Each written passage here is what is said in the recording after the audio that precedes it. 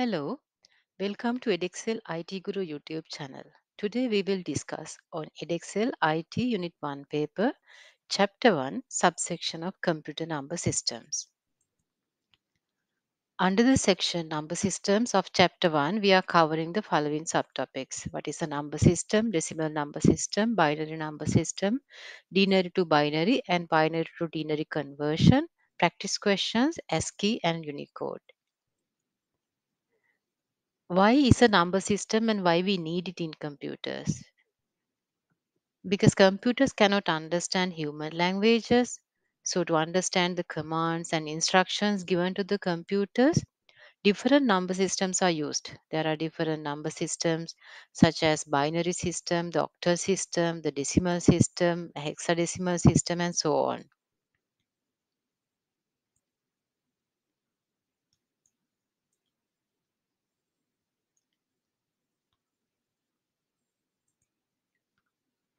We are used to the decimal or the denary base 10 number system. Decimal number system is a base 10 number system having 10 digits from 0 to 9. This means that any numerical quantity can be represented using these 10 digits. Decimal number system is also a positional value system. This means that the value of digits will depend on its position. Let's take this example to understand this. Say we have three numbers 734, 971, and 207. The value of 7 in all three numbers is different. In 734, the value of 7 is 700. In 971, value of 7 is 70. In 207, value of 7 is 7. The weightage of each position can be represented as in this table. In digital systems, instructions are given through electric signals. So variations is done by varying the changing the voltage of the signal. So having 10 different voltages to implement decimal number system in digital equipment is really difficult. So many number systems that are easy to implement digitally have been developed. Let's look at them in detail. The easiest way to vary instructions through electric signals is two-state system, on and off. On is represented as 1 and off is as 0. Though 0 is not actually no signal but signal at a very lower voltage. The number system having just these two digits 0 and 1 is called the binary number system. Each binary digit is also called a bit. You can see in red how the bits word has come. Binary digits has shortened as bits. Binary number system is also a positional value system where each digit has a value expressed in powers of 2 as displayed here in this table. The rightmost value is 2 to the power 0. So starting from that 2 to the power 1, 2 to the power 2, likewise, it goes towards the left side. So how are we going to do the binary to denary conversion? You are given a binary number that has zeros and ones. In any binary number, the rightmost digit is called the least significant bit, uh, shortened as LSB, and the leftmost digit is called as most significant bit, called as MSB. Now look at the workout shown in the right side diagram. Now you are given a binary number as 1010. uh, you need to write down the binary number, and then under each binary digit you need to write the place values such as 2 to the power 0 starting from the right side, and then we can do the conversion as shown in the third row. uh, Now you have the place values in the first row, and then you have the binary values that is given to convert, and then you are doing the conversion like in the last column that I have shown. The place value is 2 to the power 0, and the binary value that is given is a 0. So 0 into 2 to the power 0 is 0. So you are getting the decimal value for this value as 0.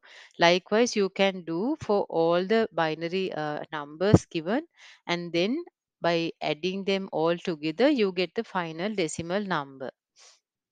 So that is, so 10 is the decimal value that is corresponding to the binary number 1010. Now let's look at how we can convert decimal to binary. We can keep on, when you are given a decimal number in this example, it's converting denary 17 to a binary. So we can keep on dividing the decimal number by 2 to convert it to binary, and then we need to write the remainders from bottom to top to get the final binary value. Look at the working done in the diagram. 17 divided by 2 is 8 with a remainder of 1. Then 8 divided by 2 is 4 with a remainder of 0. Then 4 divided by 2 is 2 with remainder of 0. 2 divided by 2 is 1. So when we put all remainders from bottom to top, we get 1, 0, 0, 0, 1 as the binary number of decimal 17. Always remember that you need to write all the remainders from bottom to top. Okay, here are a few easy questions to practice the conversion from binary to denary and denary to binary.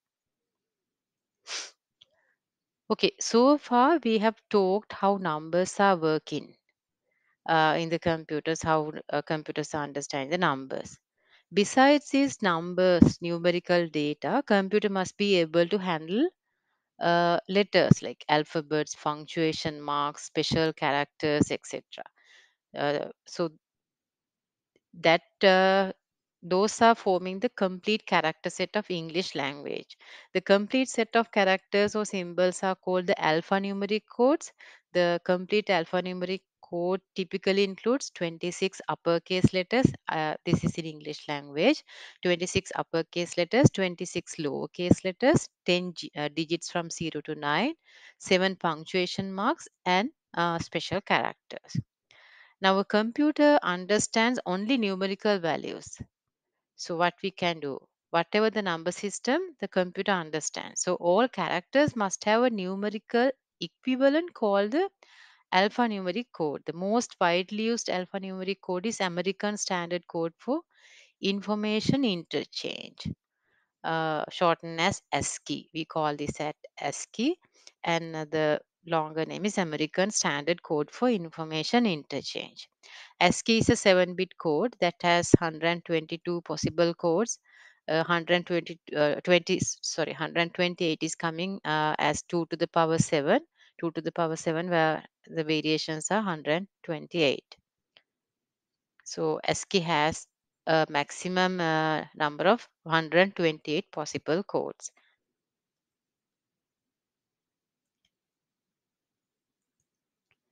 You don't have to remember anything in this ASCII code table. I just put it so that you understand there are ASCII values for digits from the start 0 to 9, and then you have ASCII values for 1 to, sorry, A to Z for uppercase letters, and then simple lowercase letters, and then for the special characters. Uh, Try to write your name in ASCII. I have given how the name John can be written using ASCII codes. When you are asked to convert your name, let's say a word or a name or something, you need to get the first letter, whether it's uppercase letter or lowercase letter, and get the corresponding ASCII value. Likewise, this is how we write John in ASCII code. ASCII, we learned that it is developed for English language, right? So then what happens to other languages? That is why the Unicode system started.